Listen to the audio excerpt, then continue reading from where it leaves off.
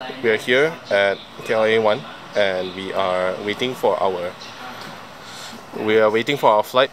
Let's stop. So we have KPG there. We have Alex, Jin Diesel, and of course me. So this marks the start of our Japan trip. What do we call this trip? We call it Yapun trip. Yapun. Why not we call it fuck Yapun? Fuck Yapun. Alex, what should we call this trip? Yapun Yan trip. Yapun Yan trip. Yapun Yan trip. It sounds so Cantonese. What? Yapun Yan trip featuring strawberry jam. Okay, we are in Changi Airport now, waiting for our next transfer to Haneda Airport. And it's going to be a night flight, so we're probably going to all be sleeping. But because in-flight entertainment is a little too good, we're probably going to reach Tokyo and become total zombies on the first day. Alright, so we finally touched down in Japan, in Haneda Station. Supposed to take the KQ line to the Shinagawa Station. Even though it sounds like we are tired as fuck, but we're probably quite excited as well. We are also tired as fuck. So far, everything has been very convenient and easy here. It's my first time traveling abroad in a country that doesn't actually speak English, but everything is quite well catered for English speakers, especially English speakers. You can basically move here around without knowing Japanese at all, because the staff are quite fluent in English as well. After our lunch at Matsuya, which was quite a hassle because I can't speak Japanese properly, it was a lot of trouble to fix Ping Wan's order. Sudden realization that months of hard work gone down. Yeah, I should just give up Japanese altogether. I have achieved the status of Shitsumo with KPG. May I say hi? So after that we have next door there's a taiyaki store. We have tried the taiyaki, the signature red bean taiyaki, and Alex has tried the ice cream sandwich. Is it ice cream sandwich? It's ice cream sandwich. Yeah. Yes. I've never tried it before, but yes, it's good. It's good, right? Yeah. We'll definitely be heading back here to try it again, or maybe other places. I hope I don't get disappointed when I go back to Malaysia. We have just checked in our luggage into our apartment for the day. We've been walking for the past 6 hours? 6 hours. Non-stop. Our legs are hurting, but we're still gonna walk some more because, you know, why not? Japan, right? We are going to head to Shibuya now. Yo. Check out the neighborhood. I'll just take it a bit slow today and head back to our apartment tonight for dinner. Not planning to go out for dinner because way too tired. There are a lot of grocery shops around, and I think we just want to cook something up. The ingredients are extremely fresh. Yeah, probably nabemono if we have the ingredients for it and the utensils for it. Check that view out. We're in between Meguro, leading up to Shibuya, and this is a very, very nice and scenic bridge, and probably the smallest apartment, this one, I've ever seen in my life. So this is a major highway, and we're walking towards Shibuya, 1 kilometer away. So guys, we are here in Shibuya and we are at the Shibuya Crossing, the legendary Shibuya Crossing that we have only seen so many times in countless movies. I can't really say it's been a dream of mine to ever been here, but it's really phenomenal to see it in person because of the human flood there is, even on a weekday night. And yeah, the weather is just amazingly cool. We simply walked around Shibuya for the rest of the evening, grabbed a snack or two, and looking back, I don't think we planned the first day well enough to take in the sights like Omotesando, Yoyogi Park, or even the Cat Street. There's a famous Cat Street in Shibuya. We heard about it after coming back from Japan, but We were up for almost 36 hours straight at that point, thanks to the rocky flight and excitement, and we were in no shape or form to do any serious touring of any sort. Nevertheless, we did get some one-on-one time with the OG best boy Hachiko, adjacent to the famed Shibuya Scramble Crossing. Here are some shots of the sights we took in at Shibuya that evening.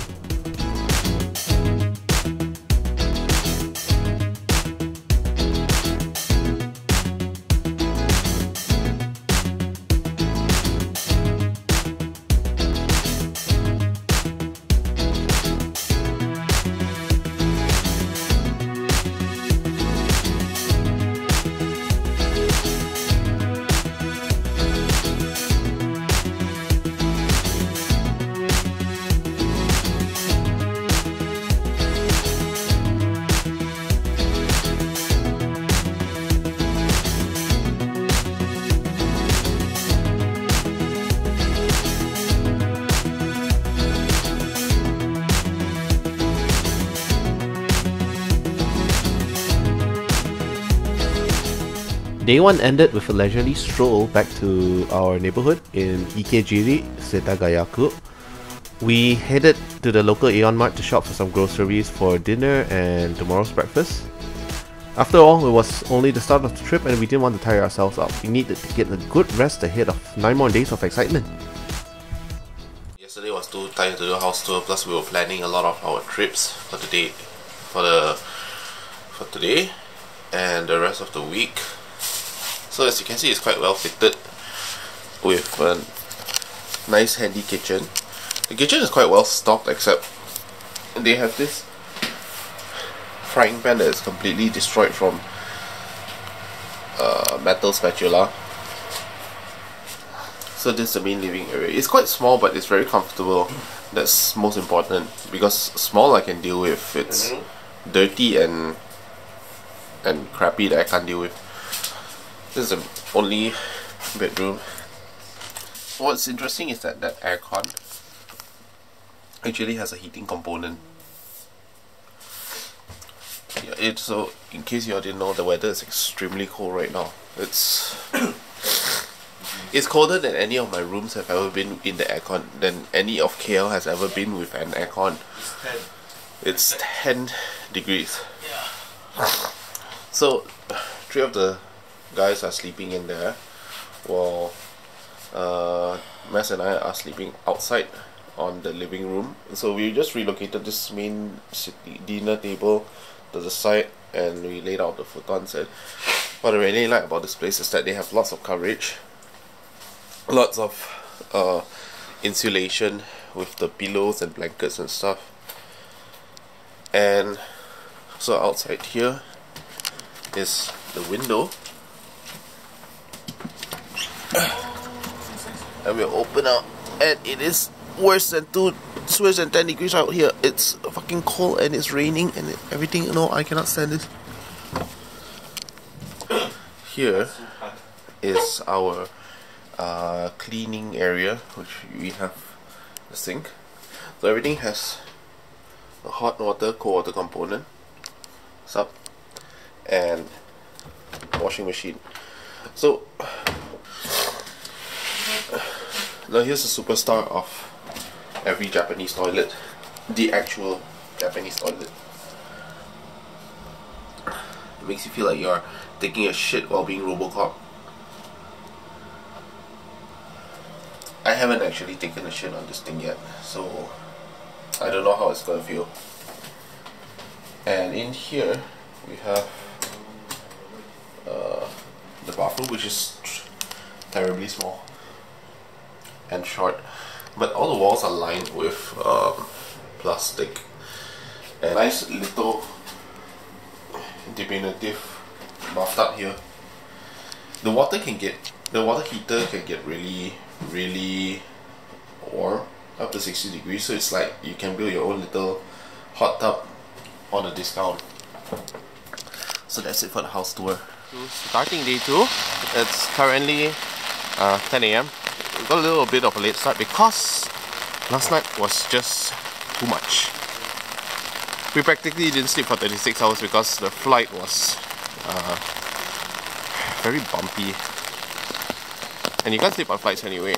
So today we're headed off to Shinjuku, and we're ending off in Harajuku. Yes, Harajuku. So because you guys can't really tell, it's freezing out here, and this isn't even winter, this is just autumn. It's about less than 10 degrees out. I have to wear a double jacket. It's crazy. I've never felt this cold before. Of course, I'm glad that I didn't come here in winter. So everyone's going to a funeral.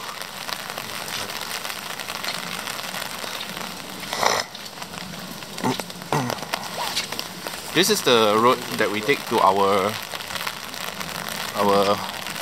homestay for the duration of our trip. It's in Ikejiri, which is in Setagaya, if I'm not mistaken. It's about 10 to 15 minute walk to the station, and it's a very quiet and quaint neighborhood in the middle of the city. I quite like it. Here we are at the Denentoshi station in Shibuya, and there has been an unexpected delay, train breakdown. I wasn't expecting this, and obviously in Japan, but I also wasn't expecting the rain and the frigid weather. Here we are at the Tokyo Metropolitan Government Building. We're in Tower 1. It goes up to 45 floors, and I've read online that this is perhaps one of the best free views you could get of Tokyo City. As you can see, the city is sprawling. I had no idea how big the city was. Like, I didn't even have a concept, but now I see it, and it's very misty today because it's extremely wet and cold, so you can't really get a very nice view, but even from here it's amazing. We decided to come here because Tokyo Skytree is very costly and very crowded. Apparently there are 2 towers to this building, and we saw the queue for the other tower, and it's way too long. It was insane, so we didn't decide to go there. Instead we came to the North Tower, which is practically the same. I think the other one was just crowded because of tourist attractions, and I think a lot of tourist shops were there. There are tourist shops here as well, but it's just really empty because I think no one comes here for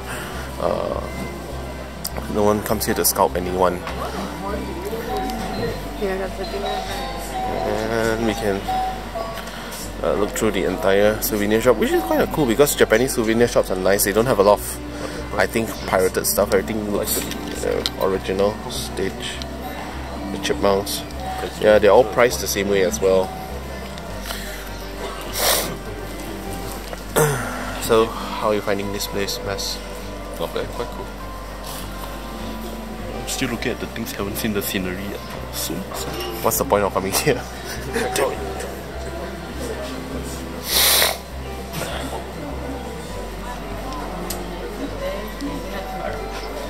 There's an observatory here and a guide to give you a good understanding of where most of the places in Tokyo are, and you get a nice 360 view around. But it's really just unfortunate that today is a rainy and foggy day. I would have really loved to see a nice clear view. I think the best thing about this place is that it's totally free. And it was really deserted. I was really happy I checked this place out because other observatories might have been even more rubbish than this. And I mean, it's just autumn, but Tokyo is damn cold, man. I'm wearing 2 plies, 2 jackets, and it wasn't enough. Should have gotten gloves, scarf, and probably a face mask as well. But besides that, I'm pretty much enjoying the trip. We found a few cool machines here. It's a coin machine. You can get your own coin souvenir from this machine.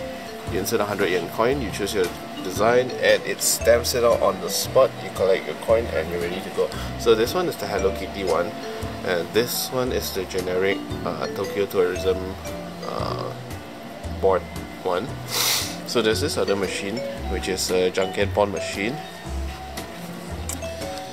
So you're playing rock, paper, scissors against the machine, You pick your stack of candy that you want, you go against the machine and you might get something. And so Penguin has gotten his Mickey Mouse. It's very hazy, so it doesn't give us a very good view. Well, the view is good enough actually. Here's the park. I'm not sure which part this is. It's either Yoyogi Park or it's the Shinjuku National Gyo-en. Get to work. We're getting a stamped Hello Kitty coin. Which design? Oh yes, he's getting this design. So the press is rolling around. Ah yes.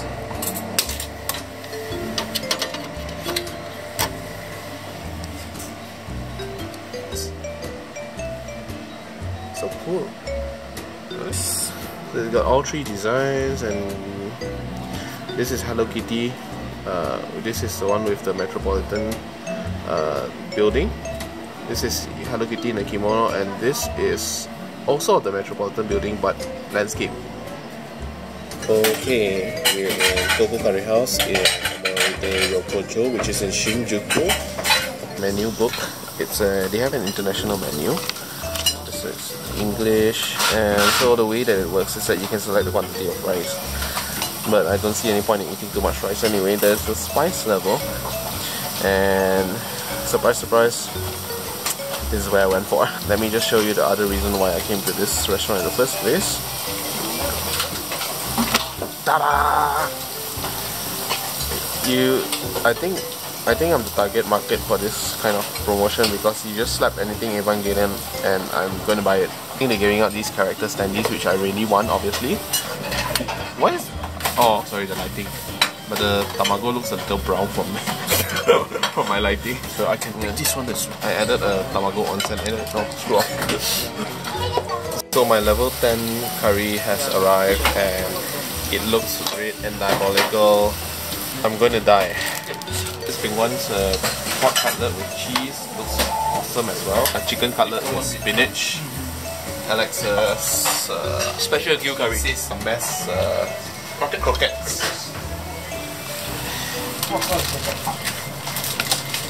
R.I.P.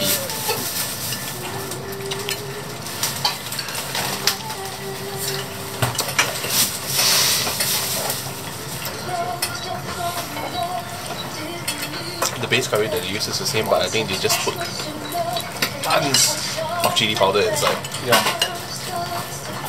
And it sticks for a very, very long time.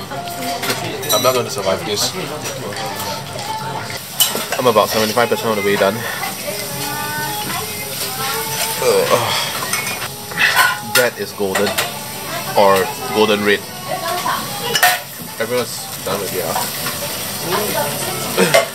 done with their servings. The silent approval from Mess.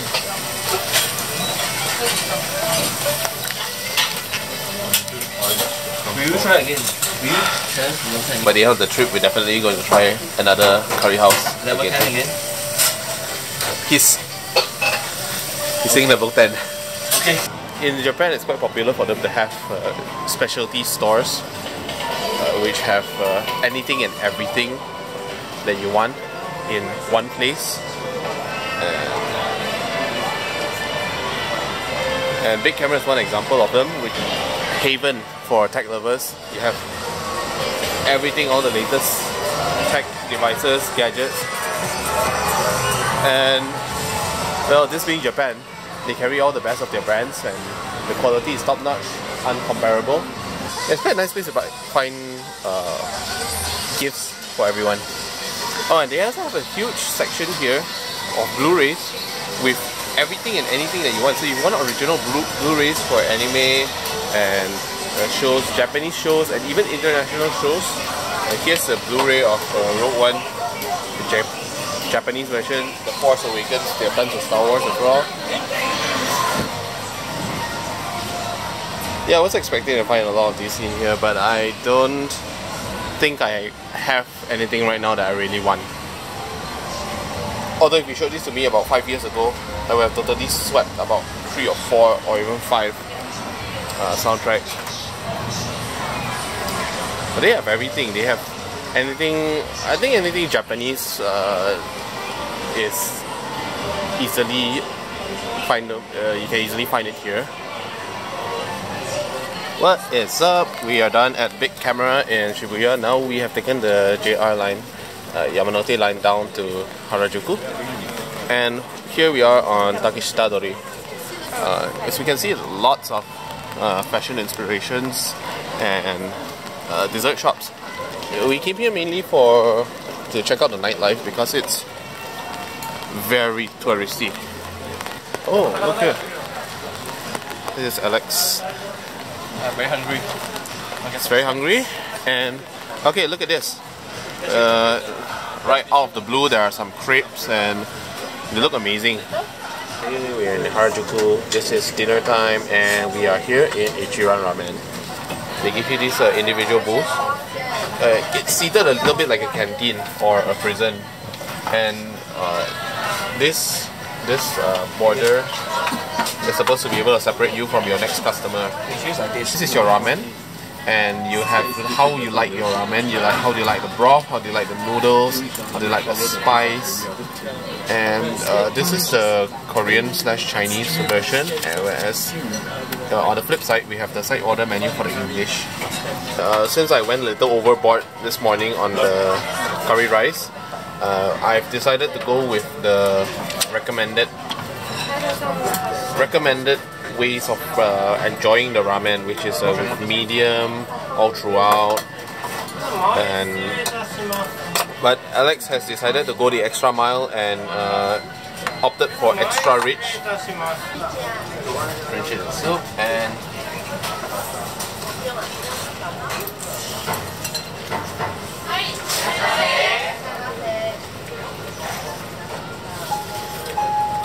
really good. So, how do you find it? Mine is good as well. I chose a rich flavor. This is a very solid bowl of ramen, and not too pricey either. It's about 1,000 yen, which is very standard price. In Malaysia, it's going to be about the same price anyway. Very likable place. It's just a little hard to find a spot sometimes.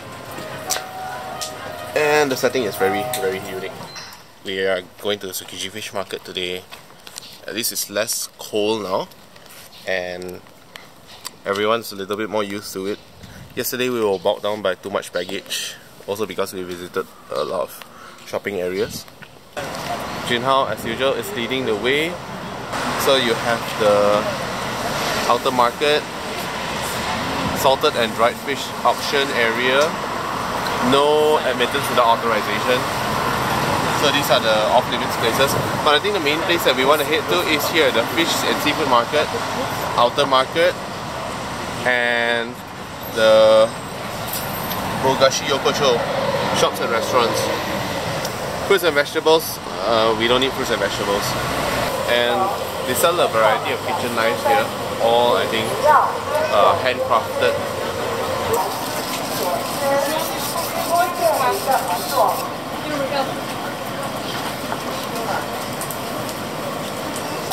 Onigiri.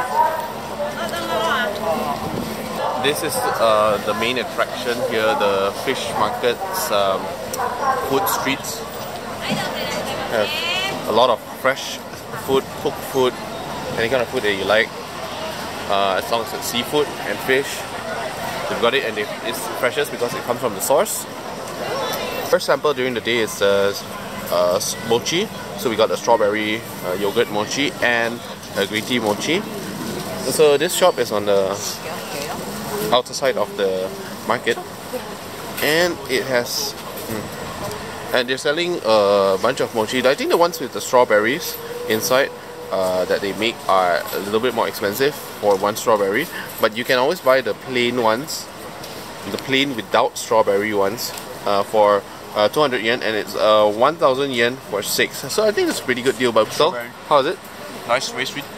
Very sweet. Because I saw this on the YouTube channel, the Strictly Dumpling, right? He ate one by himself. He said that it's too rich.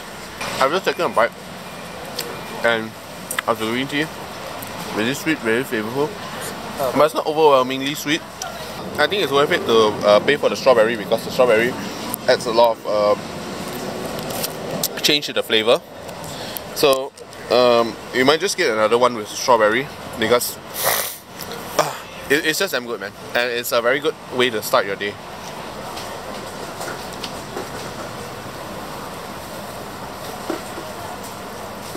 Very chewy and very sweet, not like super sugary sweet. Just the strawberry flavor is very good, and the yogurt flavor is good. From Malaysia, we have Sushi Zanmai, and now we know where it comes from. It comes from Tsukiji Fish Market. Although I don't know whether it's the same franchise or it's just borrowing the name. But this is Sushi Zanmai. It's a really big restaurant. I believe this is Mr. I don't know what his name is. I'm just going to call him Mr. Zanmai. We're halfway walking through the Tsukiji Fish Market outer section where we have lots of street foods and street vendors. The seafood is amazingly fresh, and it's very unfair because these places they keep steaming and frying and cooking the stuff, and it tastes so appetizing. But Mess insisted that we should walk the entire place first before we find a place to sit, and you can tell my excitement is rising because here we have reached the tamago, the place where you get the tamago. And you can get samples here. This is, I think, the most popular tamago. So we'll probably be trying 1 or 2 sticks each. And the infamous square pans. So it's quite affordable. It's only about 100 yen per stick. And 100 yen per stick is a pretty good bargain because it tastes really good. We've had samples just now. Yeah, that's the flip. And that's the flip. And that's the flip. And it has this very sweet and creamy flavor to it. So Pingwan is in the process of getting us one each. So ours will be nice and fresh out of the pan. Today has been very good so far. Tsukiji Fish Market is very exciting, very interesting for us. Especially if you love food, if you love seafood especially, and get hype. Your hype face sucks. I'm very hungry. Yeah, Alex is very hungry. He's been complaining about eating food for the past hour. Is it good? Good. So Mess is holding mine, and Jinhao is having a photography crisis now. Okay, I cannot do it all one hand. Oh, what is this thing they put on top? Daikon? Radish. Radish. The white color that you put on top. I don't want to crowd this place up too much. Headed to the side to have our amazing, and look, mine is already sweating and it has juice all over the bottom. Alright. This place is called Marukita Seafood Restaurant in Tsukiji Market. It's on one of the main streets, and it's a very cramped little sushi restaurant inside. But it's nice because we have a place to sit finally, because apparently sitting space is a commodity in Japan. Everything has arrived. Our dons, our miso soups, and sushi. So we're all good to go with some nice tea. What tea is this? Is this corn tea? Corn tea, right? Tastes like corn tea. So, Mess. First impressions. Awesome. Alex, first impressions. Fresh. Tasty. You haven't even eaten it. Oh, okay. My first impression, it looks good. It probably tastes better. And the miso soup tastes especially good because they just loaded out with so much seaweed. Marukita, the best sushi don that we've ever had, and we just walked right outside and we are greeted with the smells of a steaming king crab. Still got. Wait, how many? Because one plate. Wait first. So we are like they said, we're just gonna get one plate. Yeah, thought so. Get one plate and we are sharing it amongst ourselves, and if it's any better, we'll definitely get some more. Okay, so we've gotten our Alaskan king crab, and it's steamed, and this is just one leg. It's huge. We're gonna take this and we're sharing it amongst ourselves, and without further ado, let the damage begin. So damn juicy and fresh. Look at the way that it just falls off the shell. The shell just cracks open and they've steamed it to a perfection where it's tender and it just falls apart. Pull out some for me. Tsukiji is heaven, guys. Don't miss out. You'll spend your entire budget on Tsukiji and you still will not regret it. We've decided to munch down on our mochis that we bought earlier this morning. This one should be the green soybean. This is, Sweet and sour. I believe this is yuzu. Black sesame, very typical, very classic Japanese flavor. Face of food orgasm.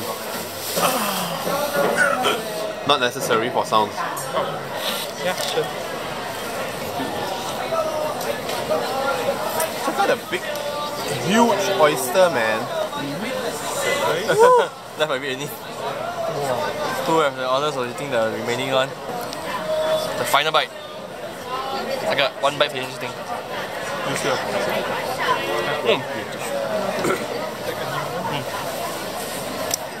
Too much. This is too much. The carnage. Oh my god. We are going to take a stroll across this outermost street because there are a lot of odd shops here. This one sells nuts and almonds and beans. Whereas this one sells some dried crabs and fermented seafood. Oh, it's not crab, it's squid jerky. Dried squid. We'll try some. It's basically like squid bakwa. Yeah.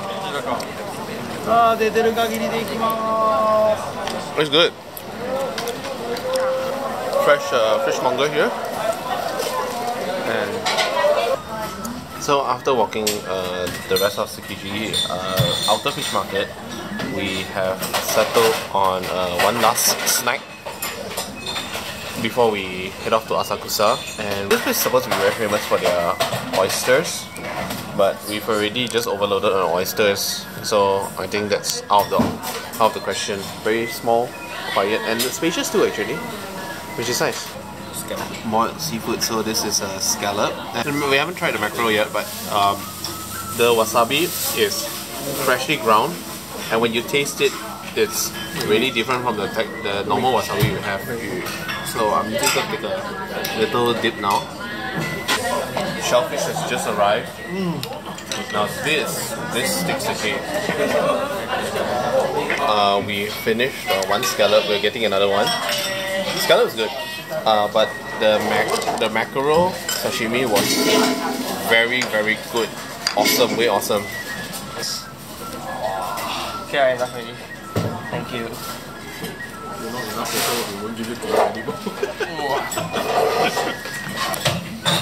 But I'm just a fan of this, man.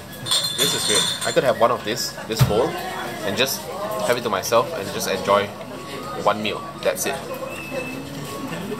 It's a soup, and there was a way that I ate it was we took one clam like this with the clam inside, and then we would add the lemon juice into the clam with the soup and we'll slurp it down, and it just gives an explosion of flavor that is unbeatable. I still don't know the name of this place, it's Gan something. But if you're ever in Tsukiji, you should come here for at least one meal. Too bad. We have just finished our trip around Tsukiji Fish Market and we are totally impressed. The food was amazing. Now we are walking past the business district, heading towards the Ginza line because we're going to Asakusa next. So this is the most officey part of Tokyo that I've seen so far. This is a Ginza. I think this is a Ginza area. And it's not that crowded. I think most people are still working. It's been an enjoyable day so far. The shrine in Asakusa, which is the Sensoji Shrine. And we're also headed towards the Asakusa street market. And probably at night, we'll head towards Jokutsu-yu, which is an onsen. It's going to be my first ever onsen experience and I'm very excited. It's just so relaxed. This whole place is so relaxing. I like it here. And okay, we'll talk to you again when we reach Asakusa.